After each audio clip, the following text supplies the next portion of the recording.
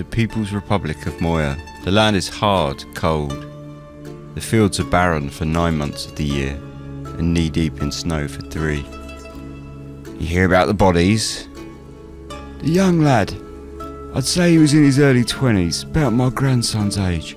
He was wearing a local ministry uniform. Ripped and torn it was though. The girl he was with, she was the much worse off of the two. I laid back on the bed and the ticking of the clock on the wall re-emerged to remind me that everything here was indeed running on time, which is to say, a certain degree slower than it should be.